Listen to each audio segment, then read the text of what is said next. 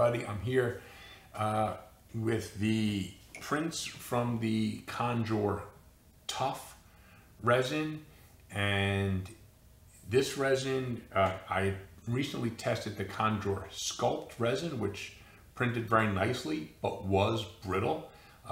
This is their tough resin, so hopefully it'll be tough. We'll see when we do the break test.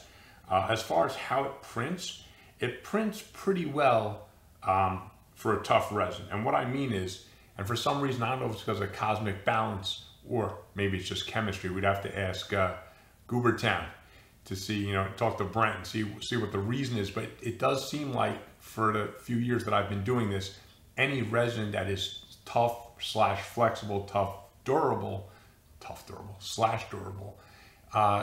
the trade-off is it's not quite as detailed in the printing as the more brittle resins. Now, what will of course be the perfect storm, one day someone's hopefully going to be able to concoct a formula that prints with the highest resolution and also is extremely durable. But so far that hasn't really happened in my experience. And I've tested a ton of resins. There is a trade-off between that durability and just how fine a detail can print. Now I have to say, you look at the pictures, what I normally look at on her to see how well she printed out, the eyes, the lips, the little pattern on her armband. Now in the photos, I think because of the color of the resin and the way I had to light it, you might not even be able to see the pattern there at all. And it did print out. Let me go full nerd mode here.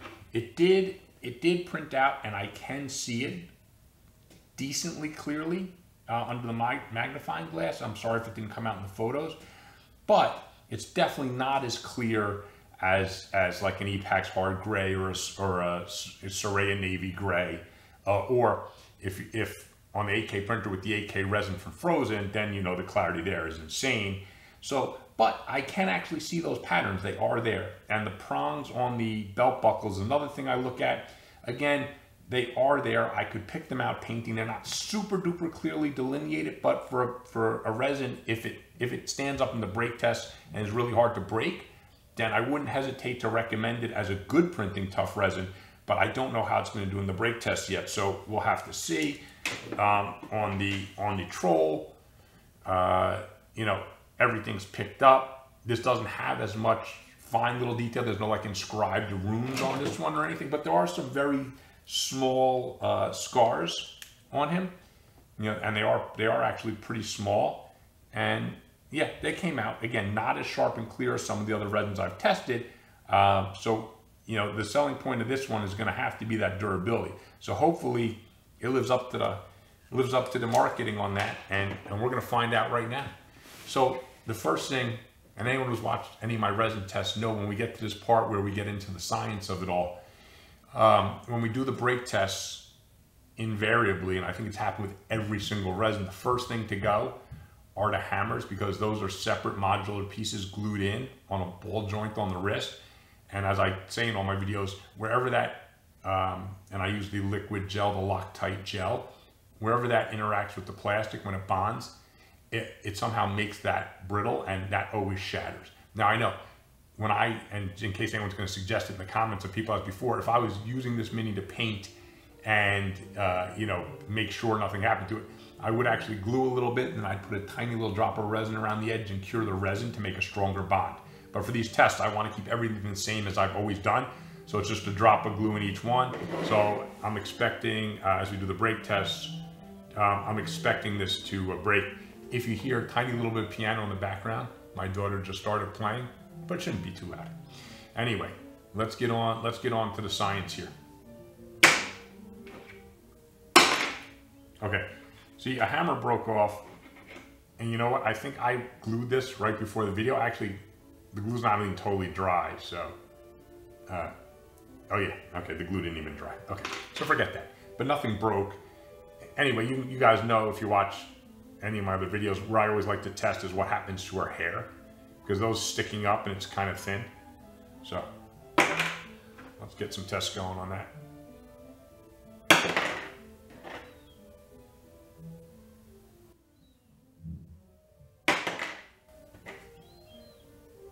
So far, so good. Let's give it a little force.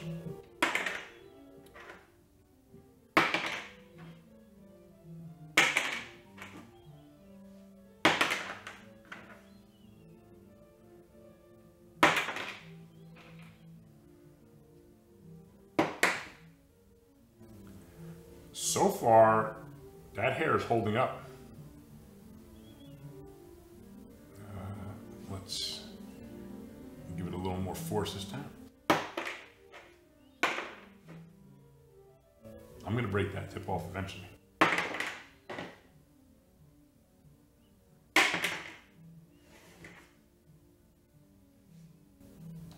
Let me just see something.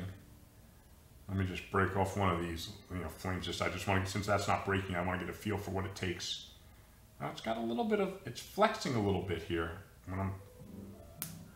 For a thick piece, because thin pieces, we're always able to flex when we bend them for most resins, but this one actually flexed a little bit on, even though that piece was kind of thick, and took a decent amount of force to break it. Let me see this. Okay, that didn't take as much, but that's not surprising. Let's try this curved one up here. Yeah, it takes some pretty good force, and it's actually bending a little. So maybe that's why our hair's not breaking. Let's give it a good shot.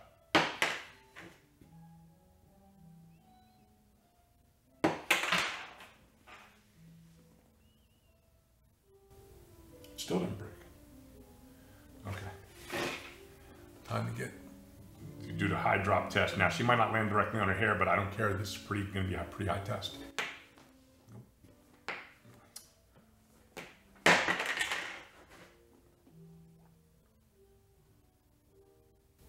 Still good.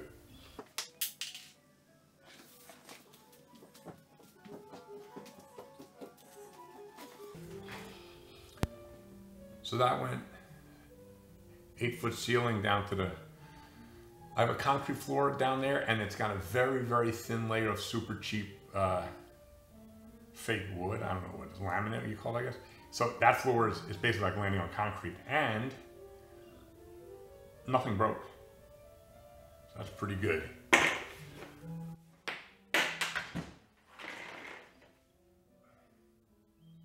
Still nothing. Still nothing. Okay, so let's go back to slamming her on the hair. Oh, I think the very, very tip may have broken off. Hold on. I need to actually get closer to see on this one. Yes. So that last direct slam did it. So, all right. That held up pretty well though. Let's break her legs. Okay, that was significant force to break that. So this is definitely more durable than their sculpt resin, which broke like nothing. This one is a lot tougher. I'm gonna break a little bit of that hair off.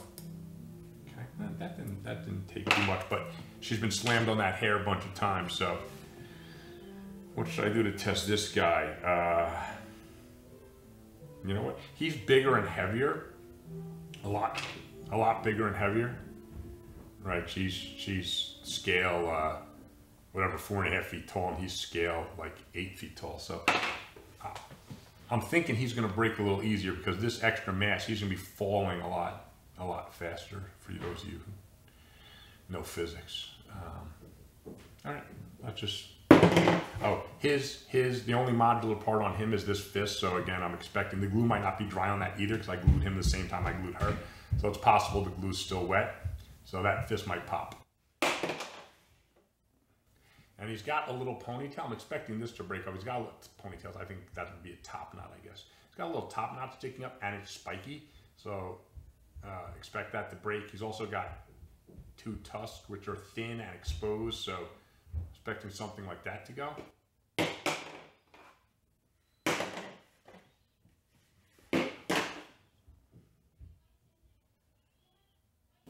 Okay, still nothing broken yet. Let's give him the up to the ceiling.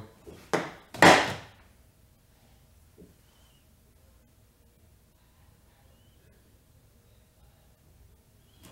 me see. He has some back hair. Let me just check it. Nope. Still good. Up to the ceiling again.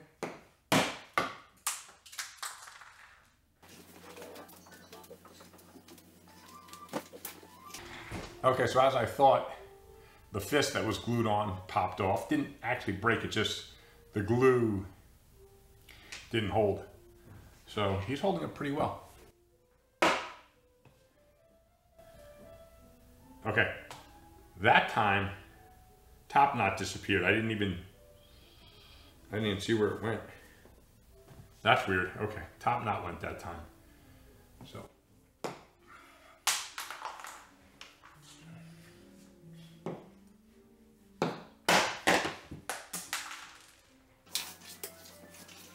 That time, ceiling, table, and then me trying to catch it, and I slapped it down harder to the floor and actually broke his leg. So it has done, I'd say it's done pretty well in the break test, pretty durable. It's not the most durable one I've ever tested. I think some things have survived better. Oh, it's so sad to see these nice models all broken. Anyway, but I think this resin is going to survive a normal fall off the table. Again, it's going to depend if your figure's even bigger, heavier than this and has like a tiny little thin part coming off it and lands right on the thin part.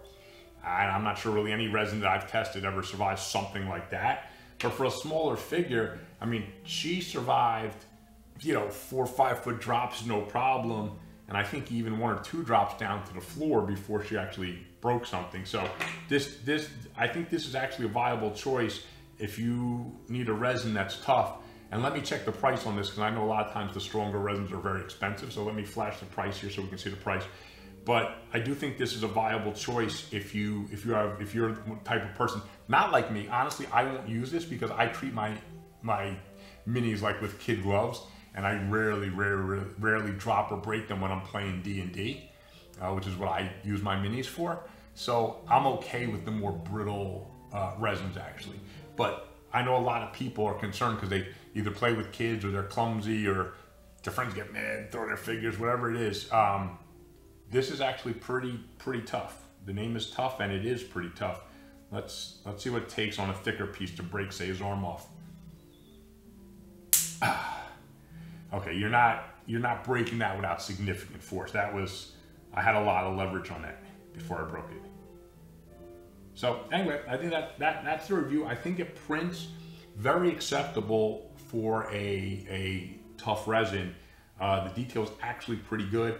Like I said, a little hard to photograph because of the color, but the details did print out. Again, I'm the first to say not quite as clear as on some of my more brittle resins, but for a tough resin, it printed out very nicely. I'm happy with the results and did pretty well in these break tests. So that's it for the review. That's it. Thanks for watching, and happy 3D printing.